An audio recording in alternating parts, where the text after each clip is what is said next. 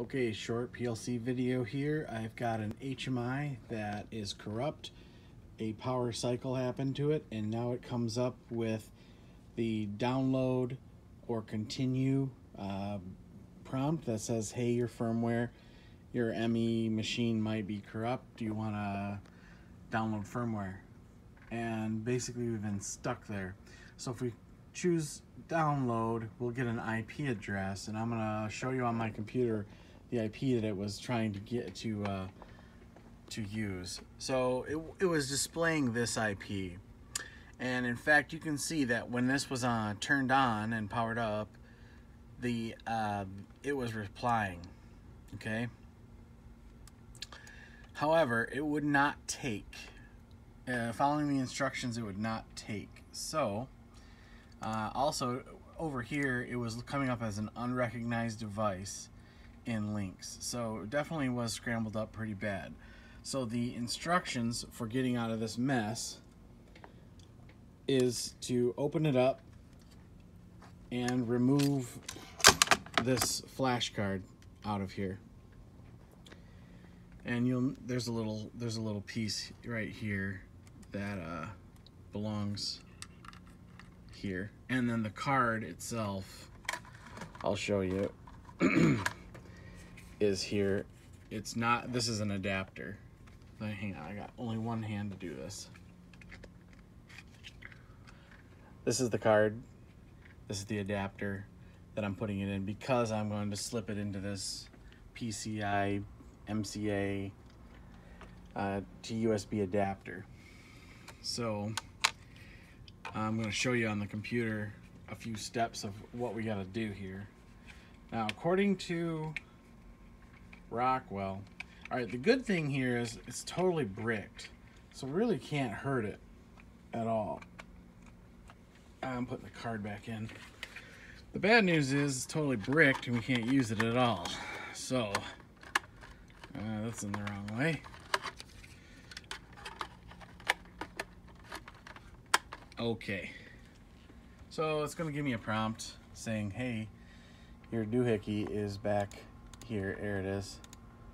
All right, so the instructions are to go to the wizard, the firmware update wizard. So I usually just type firmware. There's the upgrade wizard right there. So I have that open, and what I'm going to do is, I was trying upgrade firmware on terminal. That wasn't working. So what we're going to have to do is create a firmware card.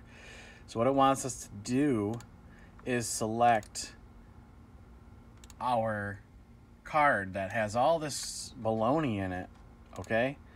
And then tell it what kind it is. It's a PanelView Plus Compact 1000. All right, gonna go next. And then I don't have a version on this computer. Hang on, I gotta get an installer. I'll be right back. Okay, well, I probably did have the software, the updates. I did put it right here and installed it, but this was the problem. The path here was not correct. So, fixed the path. Version 5.1 came right up. I'm not going to add anything, and we're going to nuke everything on that card.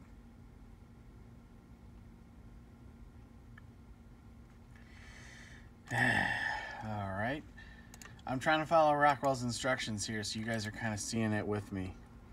Let's see what this card is. It's an FAT format. I don't even know if we can format to that. Let's try it. All right, well, it's gone now. Firmware, let's go. I'm trying to hold this phone for you guys to make this kind of less horrible. Okay, so that worked. Now the instructions continue to go back into the card and delete this stuff, go into the upgrade, go to the system bin, and cut that system bin file out, and then go back and delete this upgrade folder.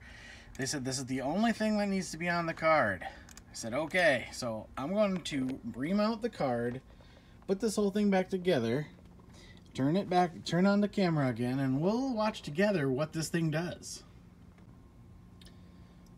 Okay, you and me are watching this together. This is the first startup. Let's see what happens. Their instructions really don't tell me what the next thing to do is. So this is the step that we were at before. All right, we're back to square one, I guess. Maybe now it'll work though. I don't know. So download. Okay, and then the IP is completely bonkers. So that's not good. Can't use that one.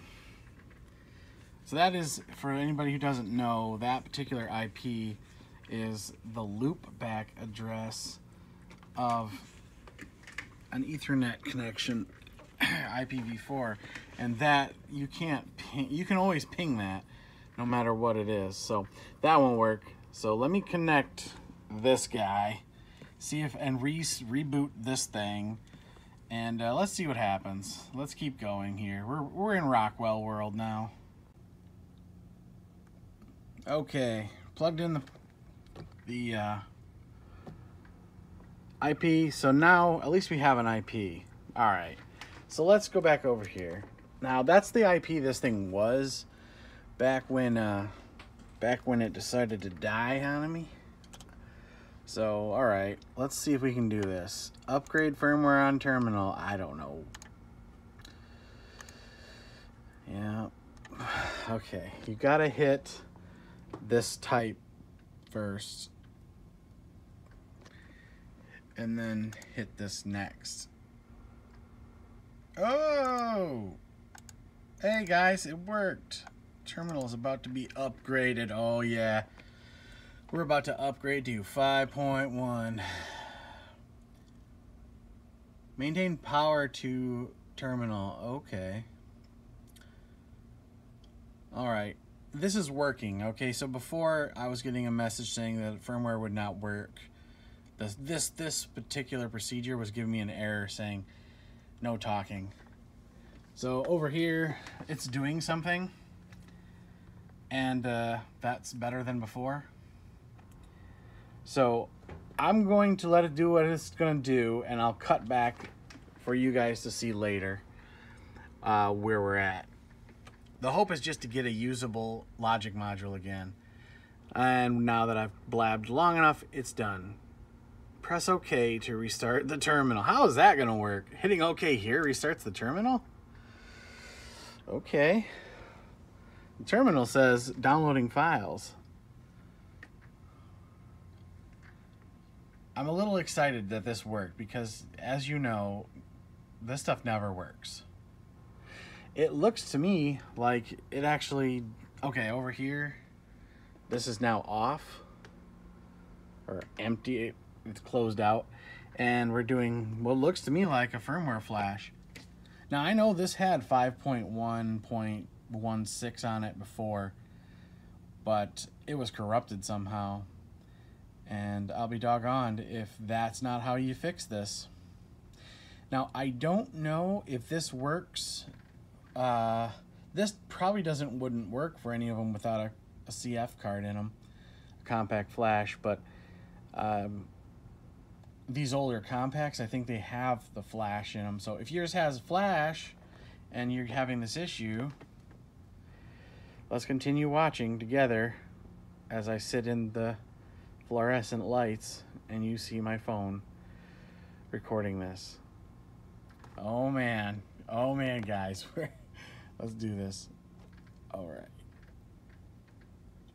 I always feel like I'm going to do this wrong and it's going to be like crooked and I won't know how to fix it. All right. I think we're good for another restart now. This screen is bad, but the logic module was running. I don't know if I trust it anymore, but who knows? Oh man, it's doing all kinds of stuff, you guys. I hope Rockwell engineers watch these things and just just smile that their advanced recovery procedure works. Because this isn't the first thing you do. You're supposed to go on. You're supposed to get a USB card and put it in here, and not have to do all this. But if that doesn't work, you know, you have to do all this. So I may cut all of this for time, just because who wants to watch this thing install? So it's just so exciting every step.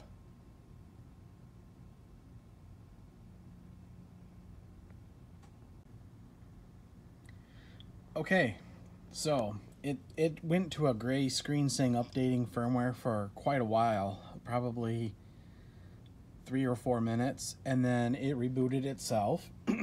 Screen went black like it normally does, and then the little, because this is 5.1, the little white square did come up in this corner.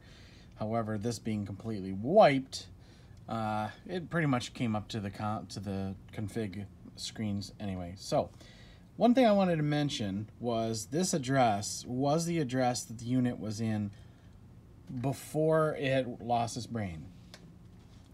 Now, I have seen with these, the reason I think it showed up with the loopback address 127.0.0.1 is because I had the Ethernet connection unconnected. When you unconnect this often shows up as 0000. So plugging this in to do the Ethernet operation, I think, was necessary. So we should have nothing in here, okay. But what we have is a usable logic module again, which we did not have before. So thanks for hanging out, thanks for watching, and you know, sometimes the good guys win. You know, never forget that occasionally the good guys do win. So catch you in the next one.